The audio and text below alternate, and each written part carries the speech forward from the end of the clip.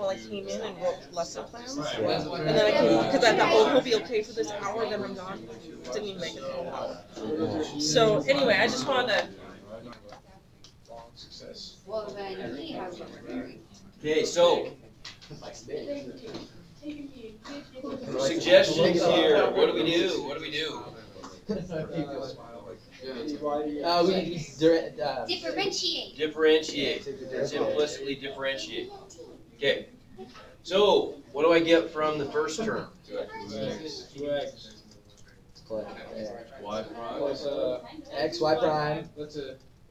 Okay, so it's right. We got product rule. X, Y prime. Plus Y. Plus Y. So we did that. Plus Y. Yeah. Y times. And minus Okay. 2y y Good. prime. 2y y prime. Minus 2y y prime. 2y. Y. Clutch. Zero. Okay, hey, I got too many little conversations going on here. I know you guys, a lot of you probably have this done. Now what? Talk to me about what to do if we're just trying to find the tangent and normal lines at that point of tangency. Suggestions? Yes, sir. So isolate the terms with y prime. Okay, well, yeah, we can do that. We can isolate the y prime terms. So then we get x y prime minus 2y y prime. Push the other stuff right. What we get? Negative 2x Minus y. minus y. Okay. Okay, yeah, and there you go. We could, at this point, and honestly, we don't even really have to do what we just did there. We can. But if we're just trying to get a number out of this for a slope, we can just plug in the numbers right now, right? And solve for y prime. And then we end up with a much easier problem to simplify. We're just combining numbers instead of variables, right? So if we're plugging in 2 for x and 5 for y, we get 2, oh, virtual ink smudge. Cat party. 2 y prime. Let's see, minus 2 times 5 would be 10 y prime equals negative 4 minus 5. Is that right? Yeah. Okay. So negative 8 y prime equals negative 9. So what's y prime? 9 eighths. 9 eighths. Very close, kiddo. Okay, so there's y prime. And remember, I'm just going to rewrite our point of tangency so we can scoot down here. Now, if we're looking for a tangent line, so what? What's the significance of that? The derivative? It's the slope. Yeah, that's the slope of the tangent line, isn't it? So for the tangent, there's the slope, there's the point. It's pretty straightforward from there, isn't it? We can just do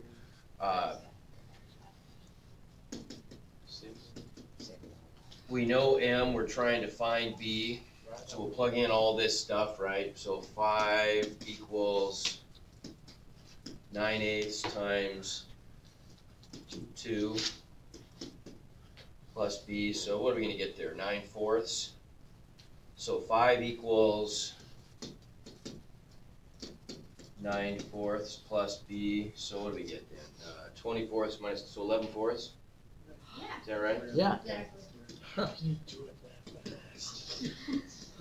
So B is 11 fourths. We know what M is, and so therefore the equation of the tangent line, 9 eighths x plus 11 fourths. The other one, we won't even do the second part. How would we do the second part? What's the only real difference? Reciprocal. Yeah, opposite reciprocal. Good. So the slope of the normal line would just be, instead of positive 9 eighths, negative 8 ninths. Same issue though, right? Just find an equation of that. Okay, no big deal. All right, do you want to do, I'll let you decide if you want to do this guy.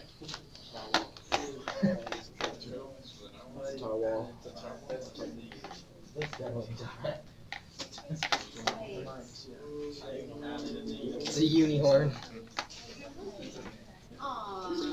Do you want to do that one? Second derivative one? Okay. Might as well. Yeah, I No started. pain, no I got pain, the no first gain. derivative, but the second derivative, The second derivative is filthy. Real messy. Yeah. It really does. I something on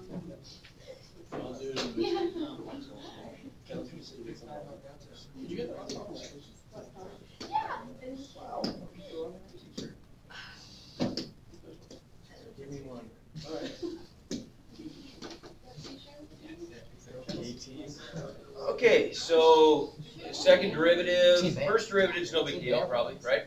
Go ahead and have at it, and I'll. How about if we each just do the first derivative together, and then we'll talk about what to do for the second derivative. Okay.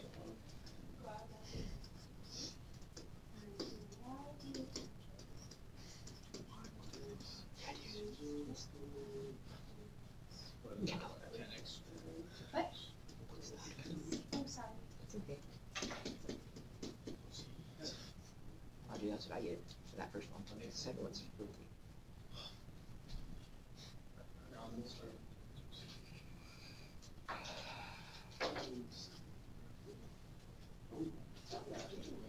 Okay. I'll kill him, I like algebra.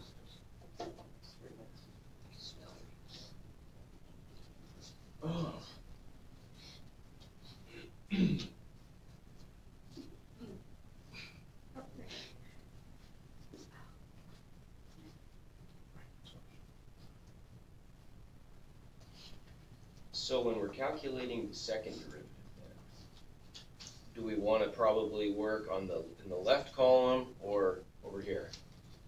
Say the left, right? Because then we're not having to deal with quotient rule. Now, one thing that would be helpful to do here would be maybe to just divide a 2 out of both sides. Might as well get it as simplified as we can. So y prime equals 5x plus 4. Okay, go. And we're just differentiating implicitly with respect to x. Yeah, just another second derivative.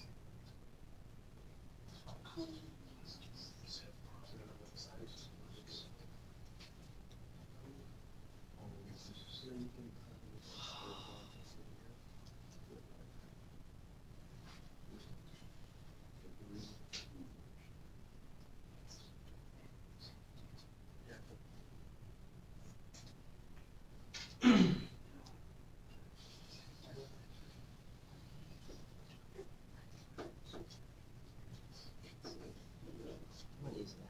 That is different.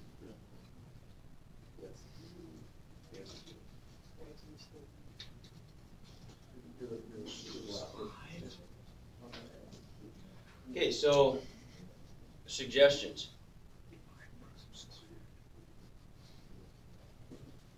What are we going to get from differentiating the left side of this guy? Okay, so first times derivative of the second plus y prime times y prime, which is good.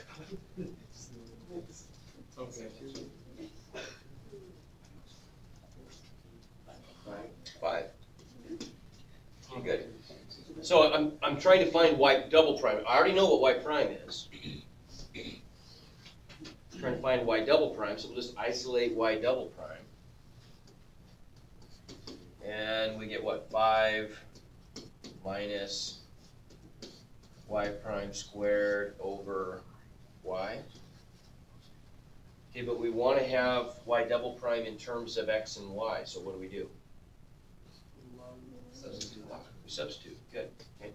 So if we make this substitution, we get 5 minus the quantity,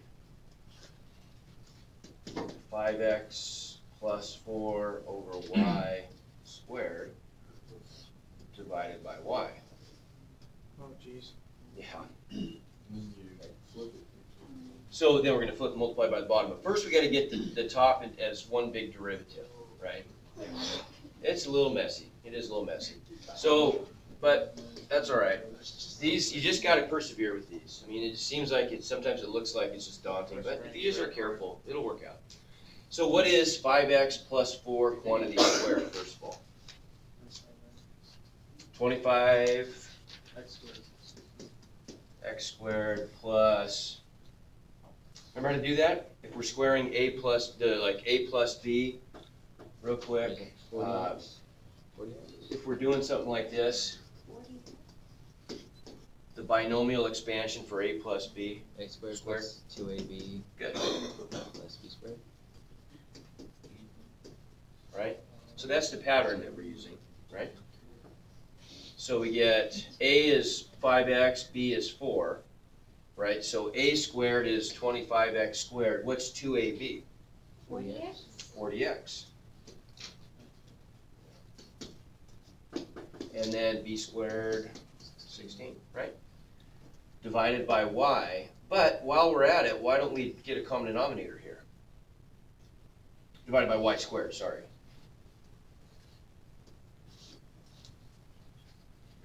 Okay, so in order to get a common denominator, what am I going to multiply the 5 by?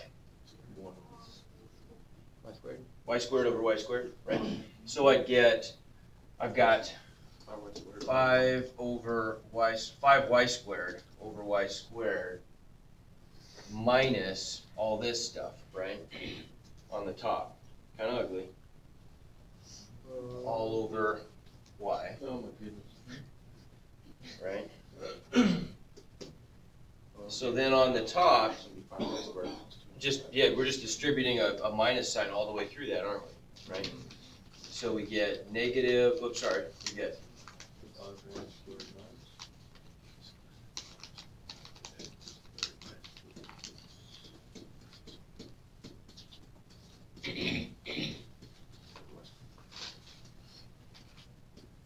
so there's the numerator.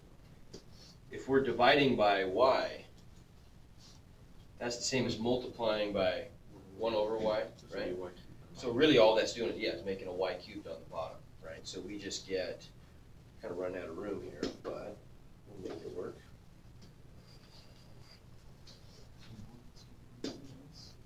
So if I multiply the top by the reciprocal of the bottom,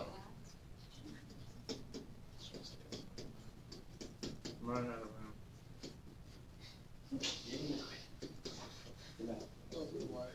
Not that, not looking favorable upon you. there's my answer. Kind of, but that's it. It's more ugly. Let's do it again. Okay?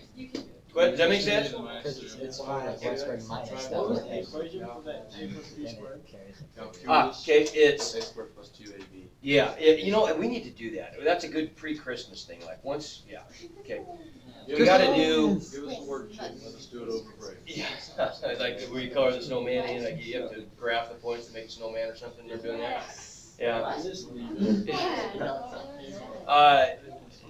You know, I keep threatening to do this and we just have been so busy with calculus, I haven't felt like burdening you, but you know, it really helps to just know that stuff. You know, if there's a short list of a few things to know, and I'll tell you what it is. Just here are a couple of them that's worth knowing. Okay, what do I need to know?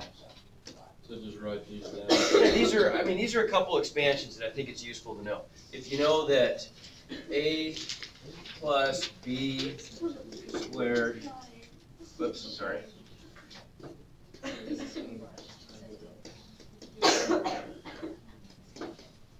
Okay, one thing also, you don't want to have to memorize more stuff than you need to. B could be negative, couldn't it? Yep. Right, and so really this would help us if we wanted to do something like the quantity 2x minus 3 squared. That pattern is all we need. right? Because 2x minus 3 is the same as 2x plus negative 3, right? So what's that going to be? 4x squared So it's 6. plus 12 minus 12x. Minus 12x, because it's plus 2 times 2x times negative 3, right? See what I'm saying? So there's the minus 12x plus 9. There you go, right? Otherwise, it's, you know, a lot of times books will have you memorize the positive and the minus for, and that just, you know, you don't need to do that. Just memorize one, but just know that either one of those terms could be negative, right? Okay, the other one that's really nice too, the one that we see a fair amount is a plus b cubed. Okay. And then beyond that, I would just make Pascal's triangle. That's so right there. Same opposite always positive or something like that. Okay. It's like a little. Yeah, there might. I've never heard that one. That would make sense. So watch it when he does it. So it's a cubed. Drop it. Remember what the Don't drop the formula. coefficients are of the two middle terms? We know what the powers do, right? The powers go a cubed, a squared, b to the 1, a to the 1, b squared, b cubed. But remember what the coefficients are? Okay, they're always going to be symmetrical in a binomial expansion. So like here we had 1, 2, 1. Here we've got 1, 3, 3, 1. Okay, so we don't really write the 1, I guess, do we? I just didn't say it.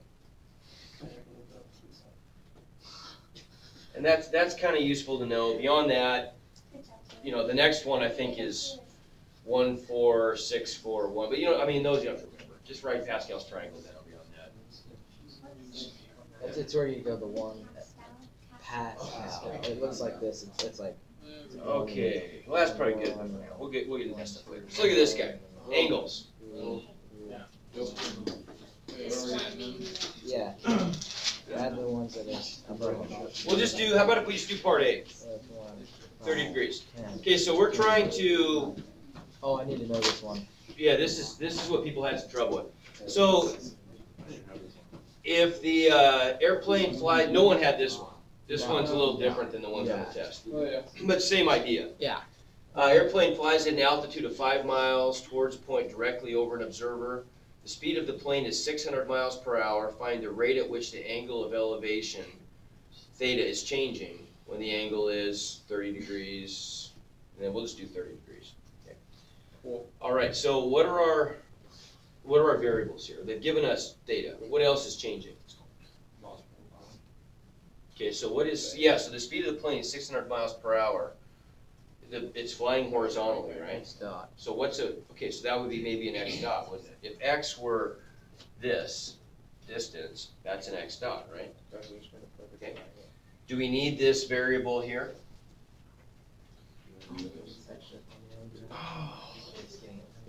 Do we want that variable? Because really what we're trying to find, aren't we, theta dot? So we don't need it and we don't want it. All we can relate theta to x and this constant 5 through a tangent function or a cotangent function, whichever one seems easier, okay? So if we write down our snapshot values then, x equals, doesn't tell us. We don't know that. But we do know that x dot equals, okay, is it 600? Minus. How come? Because it's moving towards it. Okay, because it's decreasing, right? The distance between, the distance x is decreasing, so the rate of change has to be negative. Does that make sense? Yeah. Okay, so it's negative 600 in miles per hour, okay? So we're measuring distance in miles, time in hours. Now, there's on the test, on those problems that are on the test and the review, you gotta be careful with the units. They did some kind of, and I didn't make those, they did some kind of sneaky unit things to you. Like they give you a rate in terms of feet or something, and then they'd want to know what the rate of change is in terms of inches or something, you know, so you gotta be careful with those. Right? You gotta. Yeah, it's dirty.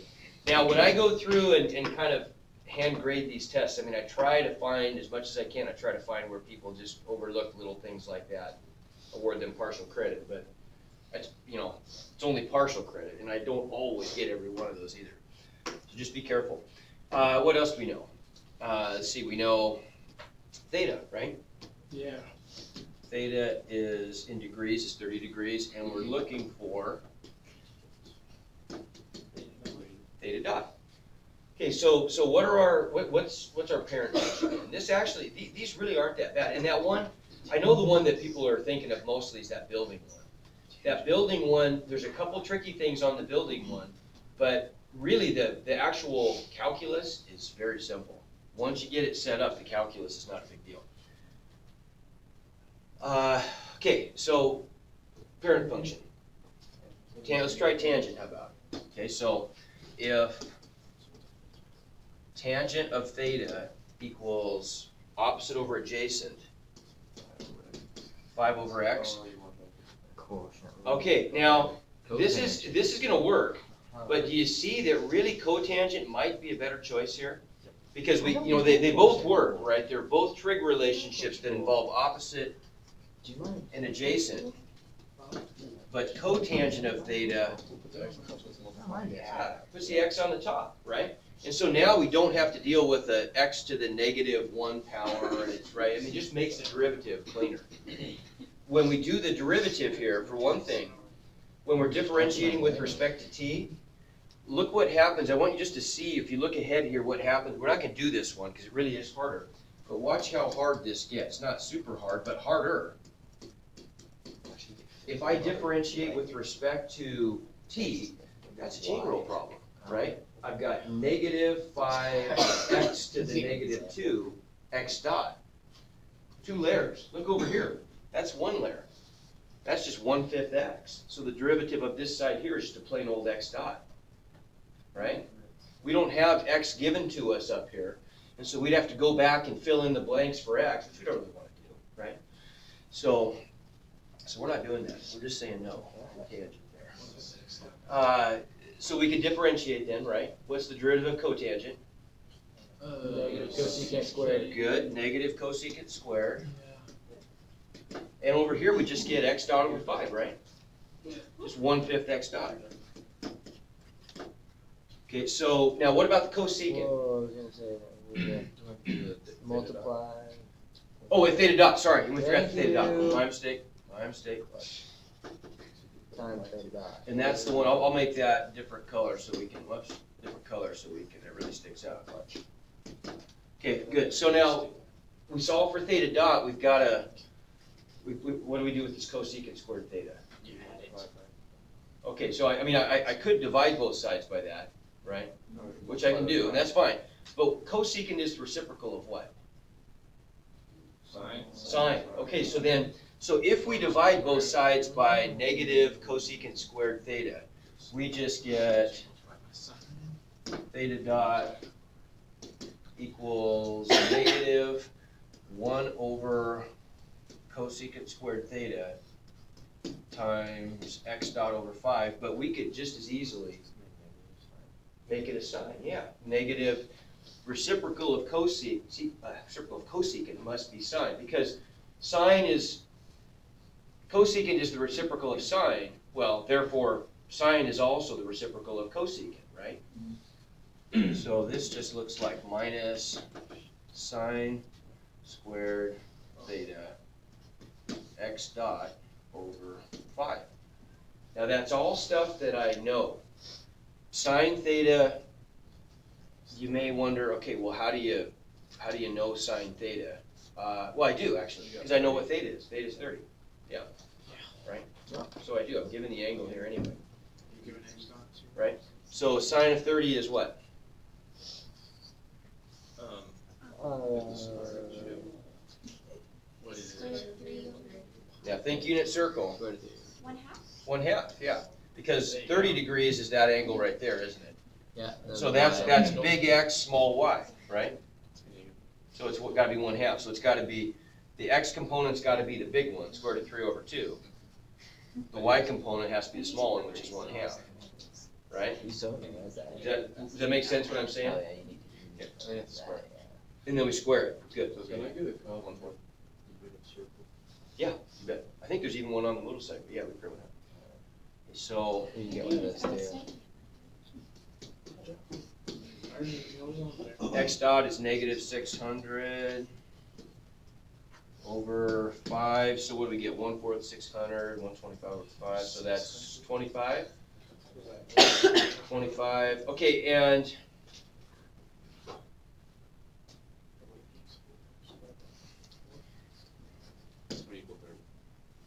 30? Yep. Is that what it is? Okay. This would be negative 1/4, and then negative 60 divided Yeah, by 4. okay, is 150 that works. divided by 5. Yeah. So theta dot is positive Okay. 30. Okay, so what are the units there? It's gonna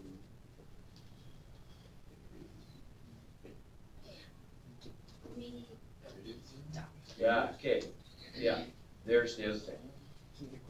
Why would it have to be radians? Why wouldn't it be degrees? Well, because, yeah, degrees don't I don't know. exist. Exactly. And so although we My can, childhood. That's right. That's right. and that is really the answer.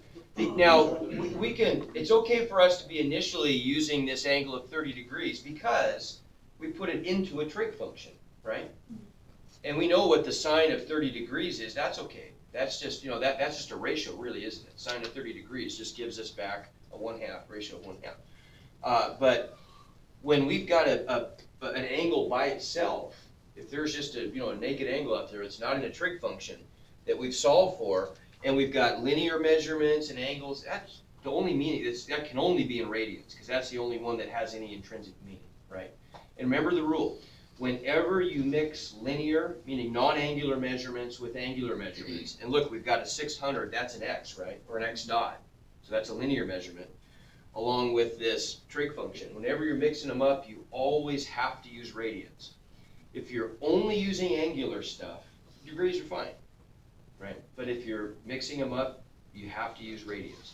And so our answer, presumably in Moodle, they would have wanted to know what's the answer going to be in degrees per, they probably would have done something tricky, like degrees per minute instead of Oh, that's filthy.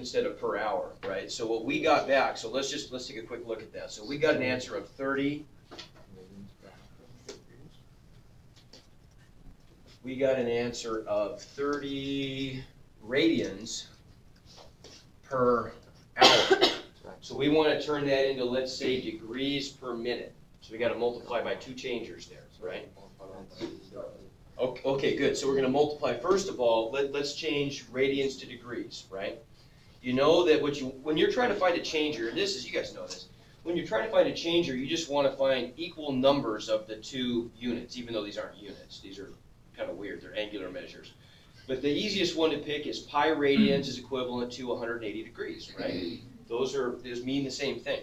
So if we want degrees to end up on the top, we're going to multiply by 180 degrees over pi radians. So the radians cancel, right? Leaving us with degrees. So multiply by 180 over pi, and then what about hours to minutes? Where do I want the minutes to end up? Bottom, right? Because I want degrees per minute. So if I want minutes on the bottom, I need to cancel the hours. What numbers would I use? What's the number of hours that equals number of minutes? Yeah, 1 in 60, right? Because, and you understand, I mean, I know I'm telling you something you already know, but when we're multiplying by changers, the actual value of the changer has to always be 1. So I'm not changing, right? Because that's the multiplicative identity. This is the correct answer, wrong units. I don't want to change the value of this answer. I just want to change the units, right? So I'm always multiplying by stuff where the top of the numerator and denominator are equal. So I'm really just multiplying by 1. Does that make sense? Okay, so then the hours cancel, and I end up with, let's see, 180 over 60 makes that a 3. So I get 900 over pi degrees. Did I just miss something? 90? Oh, 90. Whoops, you're right. Okay. It's like, God, my mental math is way off. Yeah. Okay. Degrees per minute. So I really 90 degrees. 90 over pi degrees per minute. Yeah, there. I want to simplify it into like If they wanted you to, you certainly could. But I don't like lost. I mean, I don't like that. does that make sense? Okay. Okay, if we have time, I have one more. I don't know, do we have time? Okay. Stay skinny toast. Probably not. We can at least set it up maybe, huh? YOLO.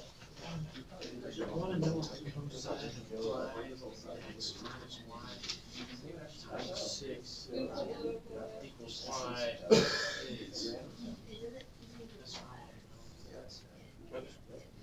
So that's my picture, right? The balloon is rising at a rate of 3 meters per second from a point on the ground, 30 meters from an observer. So do I put an X in here? No. No, I'd rather, because it's not a variable, is it? So I'll just write 30, meaning it's constant, okay? This is changing now, right? That's why. And we want to know change in angle of elevation. So that's our theta. Okay. Really, it is the same problem, isn't it? We'll just set, I mean, the algebra is going to be, the calculus will all be very similar. What's the snapshot stuff I know? Rate. Okay. Y is gonna be 3. Okay, so y is 30. Y dot is positive 3. Good. And we're trying to find theta dot. Only difference here is we're not given an angle. That's maybe the one thing we could just take a quick look at. So when I do I'm going to end up with the same idea, only this time we'll use a tangent, won't we? Right? Because that way the y will be on top. So we'll do tangent theta equals y over 30, right? So when does that make sense? Okay, when I differentiate, I get secant squared theta dot equals y dot over 30, right? Question? Okay, but how do we get, now here's the question I had for you then. How do we deal with the secant squared? When we do the same kind of stuff we did before, we're solving for theta dot. Theta dot equals 1 over secant squared theta times y dot over 30. So that's the same thing as cosine squared, right? That helps. Reciprocal of secant is cosine. But what about this guy? How do we deal with that? We don't know, if we look back at our snapshot values, we don't know theta this time. Okay? There are a couple ways we could do this. We could fill in the blank for theta, couldn't we? I mean, we could say, and actually in this case it's pretty easy to do. Yeah, because if we plug in y is, when y is 30, if that's 30 and that's 30, what is that angle? 45, yeah, right? So we could just do that. What if that wasn't 30 though, so it wasn't quite so easy, right? Then the other thing we could do is this. If we filled in that blank, I could turn this into a right triangle, right? So x squared plus y squared equals r squared in this case, right? So we get square root of 900, just 30 root 2. Square root of, more than that, square root of 1800. So 30 root 2. And now, once I fill in that other side, remember that this becomes what we call a reference triangle. Once we fill in all 3 sides of a right triangle, we can always write any of the 6 trig functions as a ratio of those sides. And so then cosine just becomes what ratio? Cosine of theta. Yeah, cosine's adjacent over hypotenuse, so 30 over 30 root 2, right? Yeah. See what I'm saying? That's the part that I kind of wanted you to see. So when we plug in the blanks, theta dot equals 30 over 30 root 2 squared, well those cancel, right? Times y dot over 30. So we get 1 over the square root of 2 quantity squared. What's that? 1/2. So 1/2 times, and y dot is positive 3, wasn't it? 1/2 times 3 over 30. So we're going to get 1/20. Okay. So that's the numerical value, and our units would be in this case what?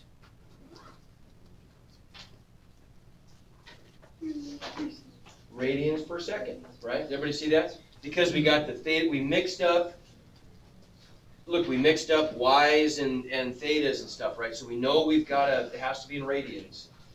And the angle part does. And there's the time parts in seconds, right? Yeah.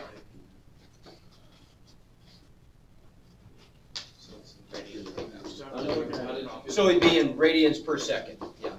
Yeah. I thought I had to change that to radius.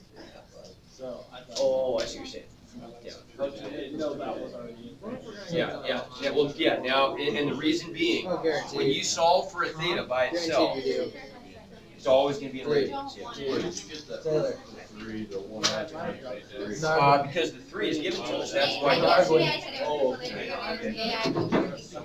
You will actually do it? $250. All right, we'll give this a shot tomorrow. How about?